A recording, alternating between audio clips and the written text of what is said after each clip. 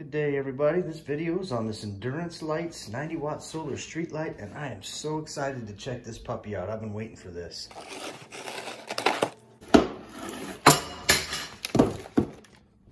Set it up, put it together, test it out, and I'll tell you what I think, and I'll let you see what you think. So look at that, that's cool. It's pretty light.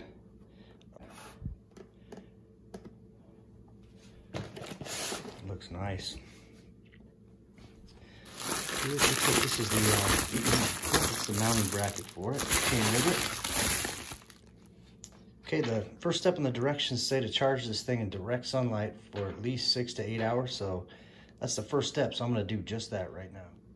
Here's the solar panel. This thing is solar LED. It's a solar LED street light. So they say this should be cleaned at least every 3 months. So if you're going to put this beneath trees and where a bunch of pollen collects on it, it's obviously going to affect the sun's rays getting through to this panel. So if you can, keep it as clean as possible. And really, I would recommend installing this in an area where it's not going to get a bunch of stuff sitting on top of it.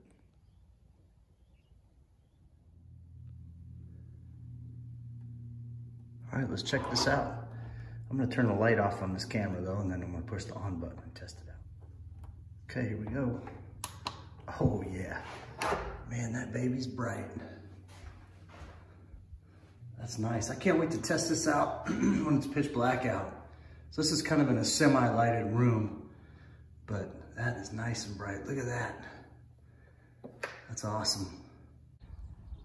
All right, this thing got a lot of charge. I'm about ready to mount this now, and so I kind of wanted to show you real quick on how I'm gonna go about that. So this stuff here, this stuff comes with it.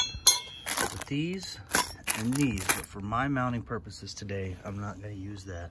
What this is for, these are anchors. Okay, so, and then these here are for this, for the back of this. If you wanted to, let's say you wanted to install it around a 4x4, you'd put that on there, and then that's what those go to.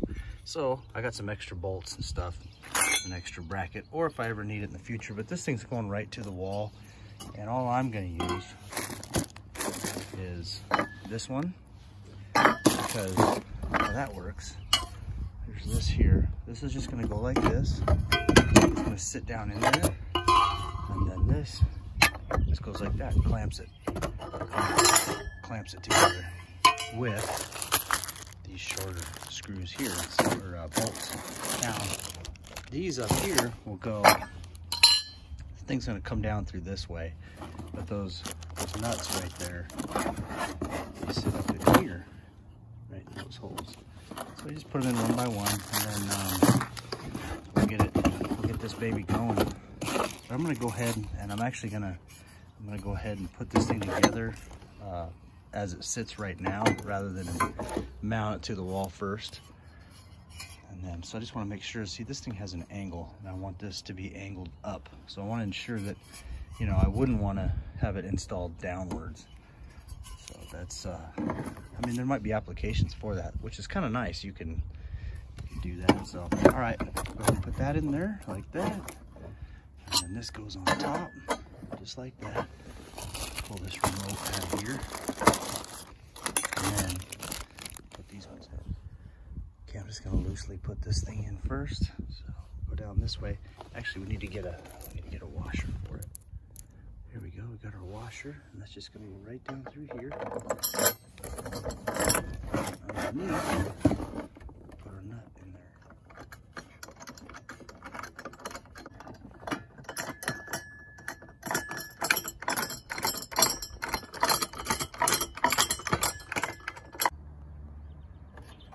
Got these hand tight.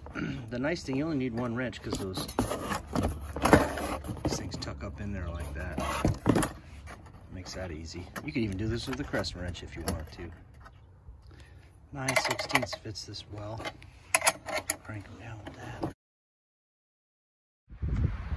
All right, now that thing's getting some good exposure, and so we'll see how it does tonight. Wait for the sun to go down, come out and mess around with that remote control and show you the different functions on that. Okay, here's the remote that comes along with this. Pop the back off right there, it just slides out. 2 AAA batteries. All right, well, here we are at night. I'm gonna try this out. So I need to turn this on, I believe. Oh yeah, there we go. That's nice.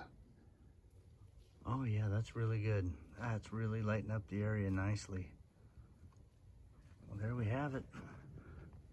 Works great. I had to turn it on manually, but now I also have this remote in my hand too. You can see it kind of lights up everything below it. That's great. All right, we're gonna go ahead and use this remote control. So we're gonna go ahead and push the 2H button right here to turn it on. There we go, turned it on. Now, so you can push that. The 2H, the 4H, the 6H, that's all hours. So it's supposed to stay on that long if you leave it on one of those modes. To turn it off one of those modes, you gotta push that button or off. Let's try the off button. There we go.